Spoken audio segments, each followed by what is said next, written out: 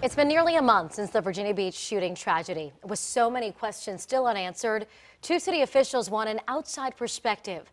Good evening. I'm Laura Queso. And I'm Stephanie Harris. 10 on your side's Aesia Toliver has the details on this new call to action. Aesia? Well, there's two people spearheading this, Virginia Beach Vice Mayor Jim Wood and Councilwoman Rosemary Wilson. They confirmed they are sponsors of a resolution for an independent investigation into the May 31st shooting at the Municipal Center. 2 weeks ago, our Andy Fox was the first to report that Wilson said she would support it. Wilson said in part, "What's wrong with another set of eyes on this? We have nothing to hide." Jim Wood says his goal is to get the entire council to support it and put it on the agenda July 2nd. Wilson says while she and Wood are the first two sponsors, she anticipates others will sign on. Now, this comes just one day after two Virginia Beach delegates wrote a letter to City Council asking for members to call for an outside investigation.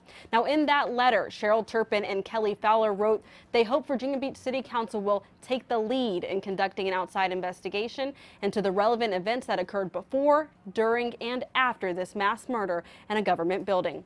In the newsroom, I'm Aesia Toliver, 10 on your side.